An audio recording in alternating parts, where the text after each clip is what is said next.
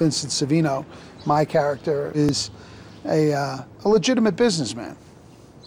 Vincent Savino in the flesh. He did some good work for the family in Chicago, out in Cuba, and was sent then subsequently to Vegas to take care of their interests there. Yeah, background. Action. I'm the kind of actor who likes to play complex people, and you know, if he was just a straight villain, I wouldn't have been interested in it. The counter can handle it. It's important to me to understand my character's point of view. I think something that separates Savino from the rest of these guys is, you know, any common thug can give a guy a beating. Did I tell you to lay hands on this man? Talk about old school. And it must have been quite something for a guy like my character to come out of Chicago and see this Roy Rogers type character riding toward him.